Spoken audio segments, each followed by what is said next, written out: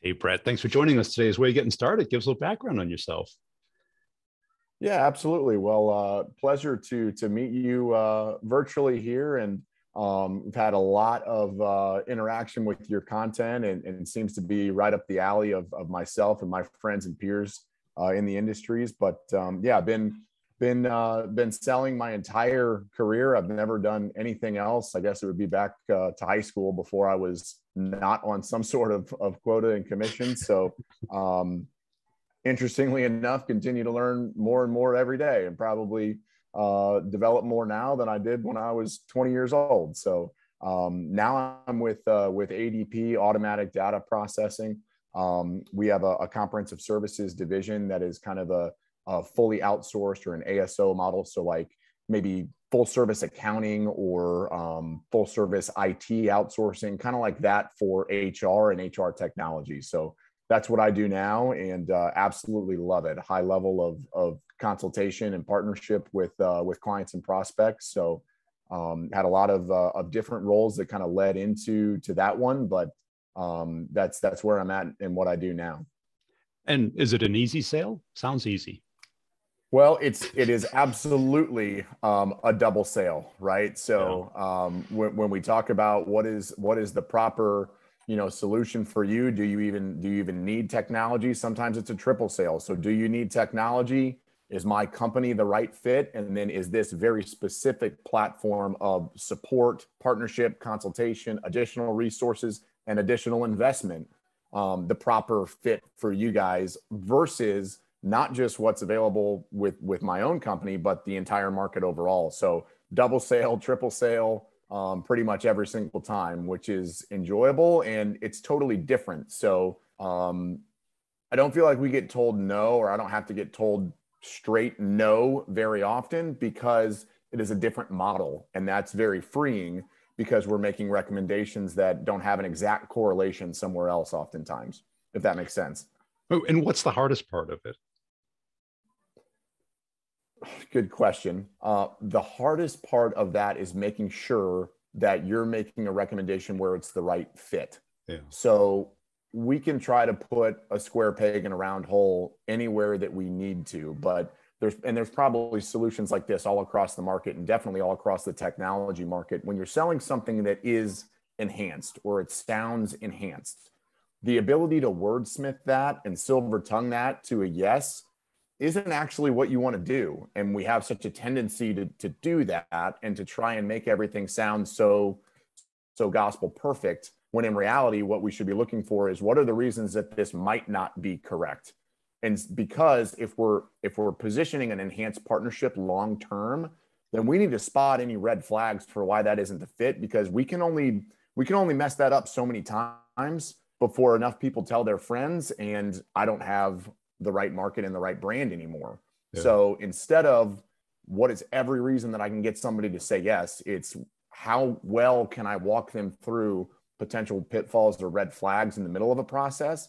And there's a balance there. There's a fine line between sounding negative, like literally sounding negative about your own solution, and making sure that they're the right fit. So that's the most challenging part for me, is just striking that balance of who is the right fit and when to cut bait if it's not. And how long did it take you to feel like sales is the place for you? Was it a natural progression, or was it?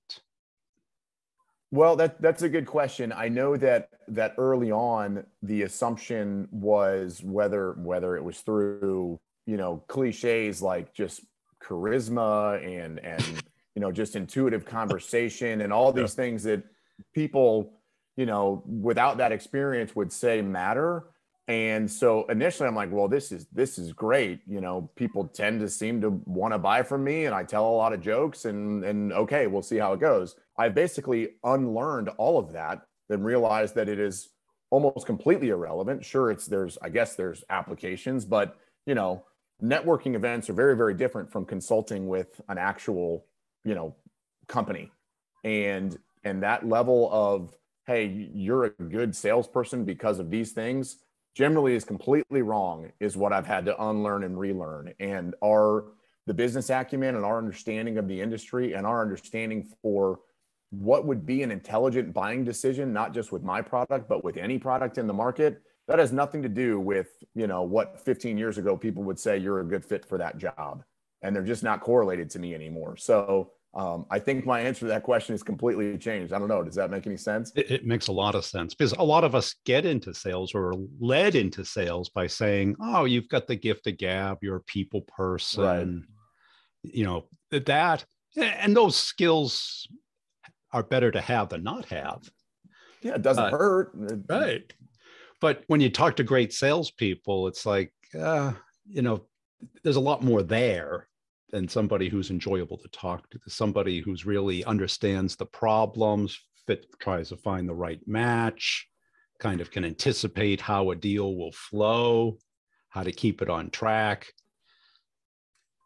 Yeah, if you asked me, would you rather have an incredible sense of humor or be the best question asker in the world? 1000%. I want to know how to ask the best questions of each company that I can. And if I never said anything remotely funny for the entire 10 meeting sales process, I would so much rather be a great asker of questions and a great listener. And those type of things is what I've, learned, over the past decade, from whether it's just the assumption of sales capability versus what the reality is to actually deliver for our clients. And where did you pick that up? Was it by observing the successful people in your company? Was it someone tell you, or was it just didn't work or didn't translate into the larger sale? Certainly a little bit of all of the above, right? So observing people that are very successful, and especially even across different industries, you see these traits of their acumen of whether it's the industry that their client is in, and all that is based on questioning the real, buying concepts that they're after. So the emotions of the buyer and what's truly important to them. All these concepts of, I don't really want to participate in some type of RFP because I can't engage with you and understand what's really driving this. I can't help you in that scenario. So you start to see that and start to be introspective about what you're doing. And then really, as you progress and as you learn and try to ask better questions and understand the buyer better, you see their feedback changing, and you see how what was a recommendation based on 2 factors that you've uncovered turns into 10 factors that you've uncovered, and it completely changes the ROI and the complexion of that deal. And so I think that just through experience, you learn how much more important it is to attach to that buyer's outcomes than, be the most likable person in that room. And how did you develop this curiosity? Was this something you had through school, or was it something you just said, I got to develop this because without it, I don't have much of a deal? Right. I think that a couple of things. So we've taken plenty of personality tests from all sorts of engagement tools and things to, make you a better leader or a better employee or whatever. And then there's a lot of trends around, hey, I'm trying to connect macro trends. I'm trying to understand something from start to finish fully. That's just how I'm wired. I don't know if I'm good at it, but I know that, that's how I'm wired, is to figure those things out from point A to point B and connect them well and help other people connect them and put it into as layman's terms as I can. So that kind of kicks off the curiosity of how do I do that best for each client? Because that's what I want to do. I'm also, like all of us probably, just very, very competitive. And to be in a process and have it say, this is basically a parity situation. You don't look much different than another vendor. From a technology sales perspective, you don't look that much different from another demo. That just, I can't stand it. So I want to identify early on, what are the true factors here that matter? So that if you're going to tell me no, I'm going to beat you to it. And because I'm so competitive, and that maybe it's a character flaw, maybe I'm just a bad person, but I can't handle someone saying, I just like that one better. I can't really give you any reasons. I just liked it better. So anything I can do to avoid that answer in that situation, I want to do. And that means I need to understand the criteria and the emotions and the business outcomes as well as I possibly can. And then I do get to avoid that because we know what's most important. If you tell me that the look and feel of a technology is the most important, well, I know where we're going already. And I basically want out of the thing. Or if you tell me, if I can really get in enough to know that the real decision makers say price is most important, then I know where we're going. And I know what this coin flip is going to turn into. So I can avoid that awful competitive nightmare that is, I don't know what the criteria is, so I'm just going to flip a coin and pick. That's why I want to understand the deal as well as I can. And then it also allows us to deliver properly. We know what's important. So now I know what I need to execute on and what constitutes a successful partnership long term. Because a lot of reps are scared of those answers. That they think that they can change the priorities or change the other person. Yeah. Instead of hitting it directly and either exploring it or letting it go. Because you're right. If you're going to lose now, not 10 months from now. Right. So that's I was there. I'm sure we all were, but I was there too. And my assumption was I can just silver tongue my way into something that nobody else could get. Right. I can get a deal that somebody else couldn't. And that's some kind of badge of honor. Well, you learn that that's not really a good thing because you probably missed a lot of stuff just out relationshiping somebody else or just making something look a little bit better. And what you learn is that, with most products, so from my experience, like consulting or technology is what I've spent my career in, there are very, very bad reasons to buy something. The look and feel of a technology, I do not think is a good reason to buy something. Obviously, price is a terrible way to buy something because there's so much more wrapped up in ROI than the price itself. So if you're going to buy that way, I promise you, it is much worse to find out at the end of the deal than it is to find out they're going to do that in the middle. So we want to know as soon as we can if they're going to buy it in a way that I would say is wrong or less than ideal. I want to know as soon as I can. And that pain is way, way better than the pain at the end when I thought I was going to maybe get it. And it went to somebody that I know in the industry, in town, nightmare, can't handle it. So yeah, I agree. We all try to avoid that pain in the process because we want to feel positive as long as we can. But over time, it's certainly net worse. And where's this competitiveness come from? I don't know. It might be hereditary. We all grew up playing sports and everything, but if we're going to do it, we might as well win. And do you think someone can be successful in sales without being competitive? Maybe they don't call it the same thing, and maybe they don't display it in the same way, but there's got to be something there. Like you otherwise, what are you waking up to do? Why would you care? Why would you do the? Or if you're in a job and you're making money without being competitive, let me know because that sounds great. If you can just phone it in and still make money, then I'm in. Let's do it. And is it the desire to win or the hatred of losing? It's the hatred of losing. Yeah. It's and when you feel like you're compared to something else or even compared to another person, that introspection, while it's incredibly beneficial and you learn so much, that's awful. You expect to win, which is why losing is worse. And is it the competition against other companies? Is it the competition against your peers? Is it the competition against yourself and how you did last year? Well, what's the premier thing that gets you up and gets you focused and fired up?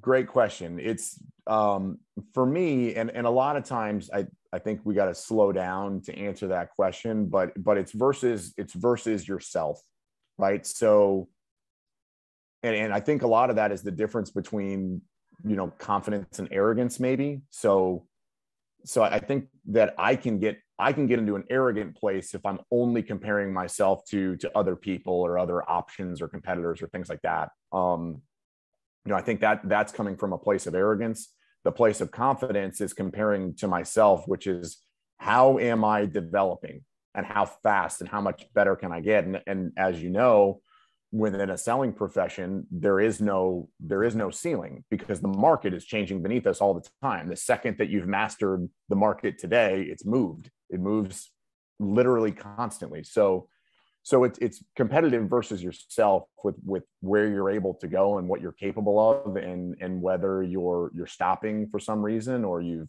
missed the mark on something. Yeah, you're competing versus yourself and your own brain, your own tendencies, both positive and negative. So yeah.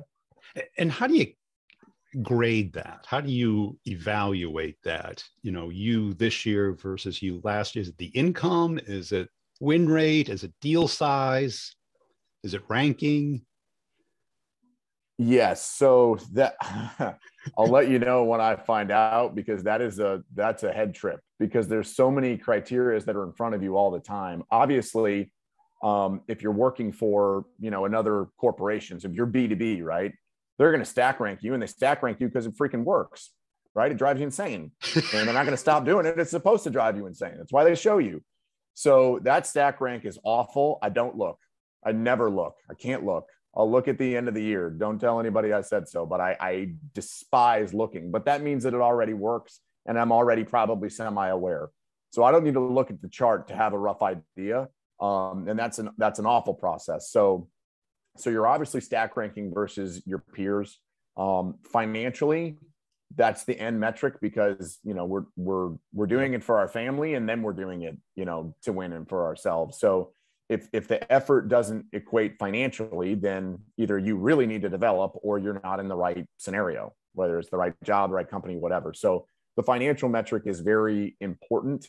But if you can get a little bit more philosophical, you're able to see, where am I developing? And you're able to make those goals around development, where I want to get better. And you should be able to feel those in the opportunities that you're working. If I said I want to improve questioning, I want to improve my understanding of the market overall, so that I can speak towards the market and not just my solution, you're going to know if you're getting better and if you're doing it. And so for me, I've written a lot of those down at the beginning of the year, said, yes, I want to make money. Yes, I want to beat everybody else at everything. But here's the 5 areas I really want to develop, actual development. And you can see if you're progressing along those. And then having peers that know about that and can check you on it and tell you if it's working is also very beneficial for me. And what do you see as your strongest characteristic as a salesperson? Boy, I don't know. I try to avoid going there in my mind as much as I can. I know what I'm working on the most. So the thing that I'm working on and I want to be the best at is providing simplicity of these very complex decisions, which again necessitates an understanding of the entire market. So if I only explain to you my option, I'm not really helping you. I need to be able to understand every option so that I can compare and contrast properly. So if there's 10 top options, if there's 10 common options, I need to know all 10 of them as well as I possibly can, so that I'm able to compare and contrast. And that simplicity for the buyer is so important. And that's where I'm trying to be valuable. And that way, if I don't get the deal, I've been so valuable in helping them that they can go tell everybody else that it was valuable. And there's so much transparency. There's such a lack of salesmanship, quote unquote, there. I'm just trying to be as valuable as I can. So I want to be the best at understanding the market overall, and then applying that to their business. So I can say, I actually know how to buy this better than you, and hopefully as well as anybody else. And that's the driver is, I'm going to help you buy this, and I'm going to tell you where I think that way of thinking is incorrect based on everything that I've learned. That's what I want to be best at, I guess, is how I'd answer. And what do you feel is your weakest skill or characteristic? I still have the tendency to want to make everything sound pretty positive. I still can put a spin on something that sounds fine, and I'm learning every single day to make sure I'm thinking through whether that's going to come back later. Like, is this going to come back in 4 months? And if it does, I need to shut up. Do I know how to answer that now and head off into a great weekend? Yes, I do. I know what I could say to mitigate that scenario or mitigate that question for now. But is it going to come back in 90 days? And that's what I'm weakest at, because I just naturally want to have a positive and fun and enjoyable conversation and day. And so that's what I'm learning all the time, is to find the pain now so you don't find it later. And when you're sitting through a QBR and you hear other reps talk about deals, do you see yourself being able to tell which deals will close and which won't? Yeah, absolutely. I think that's just a ton of experience, but yeah, you can see that pretty quick. It's even better if you get a recording of a call and you can listen to the buyer really objectively and say, there's no chance. Like, you got to hear how they're answering that question. Like, no way. What are you doing? But conversely, you could have the rep on the other side just overjoyed at the process, and sometimes it'll hit you and be like, no way. Well, that's it, because the client doesn't like delivering bad news. So they're not going to overtly say, we're not going with you. They'll give you what we need to think about it, the delays, the obfuscations, What's interesting is, and probably in every scenario, every industry, everything you're selling, I'm trying to develop a list of questions that will better identify that buyer's mindset. So with what I do, that's heavy consultation and a heavy level of strategic partnership around their business, there are questions that I can ask that will reveal you're not in that place, and you're not going to be in that place. So I either need to talk to somebody else, or we're probably not a good fit. And so obviously I'm in the HR environment. If I ask someone, hey, you're about to acquire 10 locations in 10 different states, what are your concerns? Well, I don't have any. Well, you really should. Yeah. So that would let us know, like, you're probably going to get to the end of this, and the ROI that you see is going to be different than the ROI that they see. And you should have known that from the first call. So I'm trying to develop that list of questions and then share that with, my other peers and reps, is to say, you should have an indication as to how they're going to see this entire process. And here's some questions that can help us do that. And I wish I would have known that 10 years ago, but that's been very interesting, just identifying the temperature of a deal as soon as possible based on the mindset of that buyer. Now, you've talked a lot about questions. Do you spend a lot of time designing them before a call? Yes. Yeah. So a standard template of questions that go from as strategic as possible, as macro as possible about that business, all the way down to what they want to talk about, which is a list of requirements or a technology itself. And through that, the idea is obviously for us to talk as little as possible and understand what they might not have even considered, right? So if they want to go straight to a criteria, either it's because they don't trust us, and they shouldn't at that point, but they don't trust us and they want to do some type of soft RFP, here's what I need. But there could be factors in that business they don't understand what we provide yet. So how could they ask the right questions? Right. We need them to talk, right? I need to understand the macro scenario and the goals that they have. So we want to go as wide as we can and generate as much free-flowing conversation, open-ended questions, et cetera, and then narrow it all the way down to some more specifics and eventually next steps. Because I got to believe they'd want to commoditize you, have you look the same as 4 or 5 other players. Yeah, and they already have. Yeah, they already have before you walk in the door. How do you get them to understand the distinctions? Beat them to it. Beat them to it and say, hey, this thing right here, it's commoditized. Let's put it over there for now. We'll come back. That's going to look and feel the same. I'll tell you off the bat, it pretty much is. Here's what I want to understand, because this is how we've been able to help. So if they see it as a commodity, and it is a commodity, then our level of self-awareness around that, it automatically, it just rapidly increases trust, right? So anytime it's saying something that you're not supposed to say, quote unquote. If they don't think that you should be in that frame of mind with them, the fact that we are rapidly increases trust and allows us to have a conversation that's actually beneficial on all sides. So yeah, if they're putting it in a commodity box, let's just beat them to it immediately. And what do you wish you learned the first year in sales that you know today?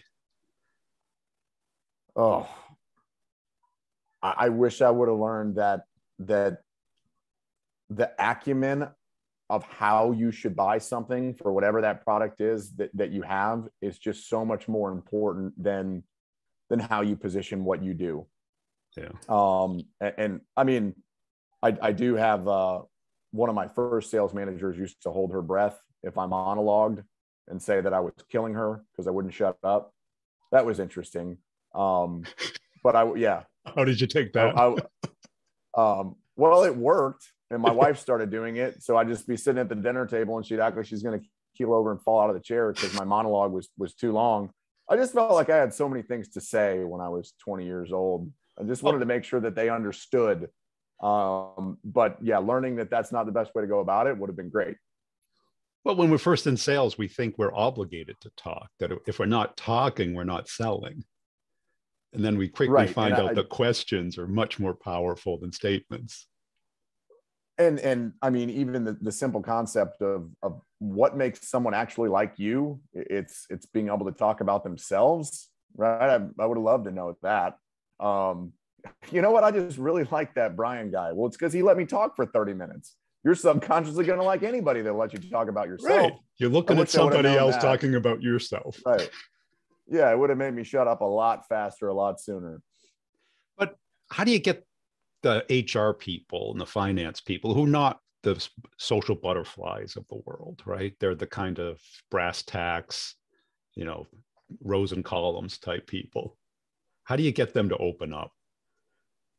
That's a great question. And they're all so different, right? And they're all so different, but they still have hobbies. I think that at this point, our personality mirroring is probably very, very subconscious. But if someone was new to those industries, I would want to go through that front and center.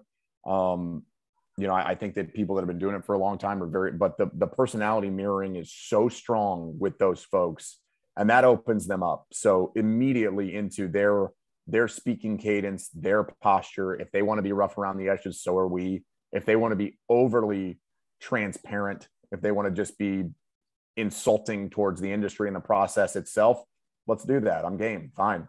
If you want to be cranky, let's be cranky. If you want to be awkward, let's do it. So that really helps open those folks up. Obviously, if you try and oil and water that with a very, very cut and dried CFO, it's not going to work. So you start with heavy personality mirroring, and then just through profiling and questions, and a lot of that is just our own personal character, or at least sales character, where we're so transparent and we're actually doing what we say we're going to do. We're really being trustworthy and open about how we want to help in the process. They open up quickly after that. I think they've learned to be guarded from a lot of sales processes, especially in HR and finance, but also the organization itself. They've got to deal with everybody, and they've got to deal with highly empathetic situations. So they're just naturally guarded from fluff. Cutting through that is probably pretty important. Cool. Hey, Brett, I really appreciate your time today. Where can people go to connect and follow you? Yeah, so I'm on LinkedIn. So it's Brett Wampler on LinkedIn, and looking at some opportunities. There's certainly some speaking opportunities and videos out there within the industry. Those are probably on my LinkedIn page. But other than that, I'm fairly off the grid on an island in Florida, and try to keep it that way.